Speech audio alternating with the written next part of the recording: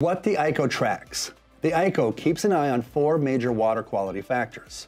Biopower. This is sanitizing power of the water. This is provided as an ORP value, and the number you're aiming for is between 650 and 700. pH. Ideally, you'll maintain a pH of 7 to 7.2 for maximum sanitizing power. Temperature. You'll also get total dissolved solids, or TDS, in the saltwater version. You might be wondering, why doesn't it test for chlorine levels? Simple. ORP is much better indicator of water quality than total chlorine and free chlorine values. Instead of looking at numbers that mean little to nothing in isolation, ICO measures ORP, oxidation reduction potential, which tells you how effectively your chlorine is doing its job. We are measuring the biopower or sanitizing power of the water.